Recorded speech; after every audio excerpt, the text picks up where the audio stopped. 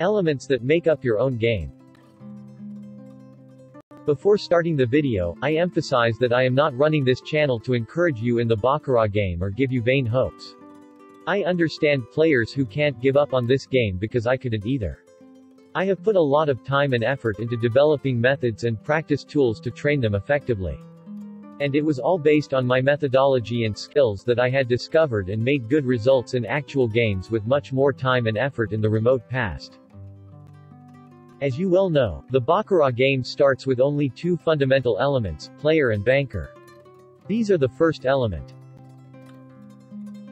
The big, main road visualizes the appearance history of this player and banker simply, so it could be called the second element. Players refer to this and participate in the game easily. Just take a look at each big, main road below and think in your mind about whether you want to bet on player or banker.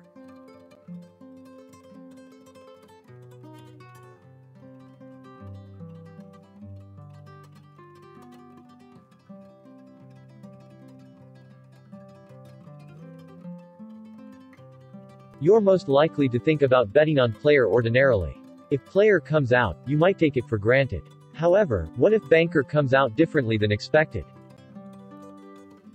Would you think it was just bad luck? The third element that helps add probabilities and statistical conclusions to a game of simple luck is the derived roads. So then, again, take a look at each big, main road, including the derived roads below.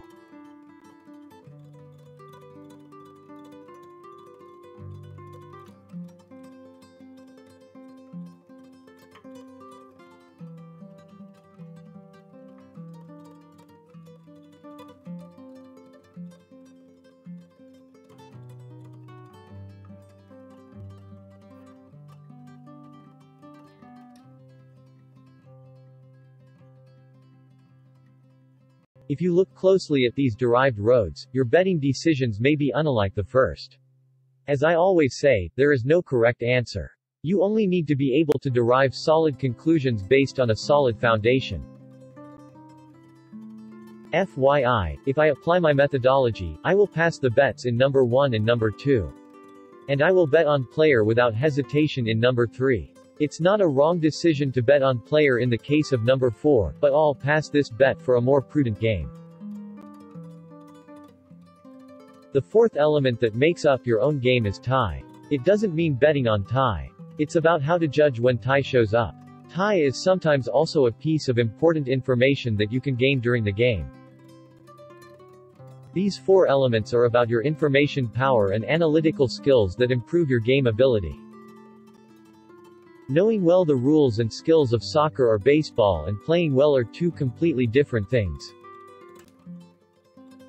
As in these sports, the most crucial element in determining the outcome in the baccarat game is mental strength. And it's the last element. In particular, this mental strength is proportional to the belief in your game ability. Do you certainly trust your game ability enough to put your valuable assets on and play this game? Do not bet actual money until you can answer yes to this question. Otherwise, you can't get out of the vicious circle except for the luckiest cases. Please refer to my words and think about the elements that make up your own game. Subscription and like may be the first step you take to overcome your limitations on your own. Thank you.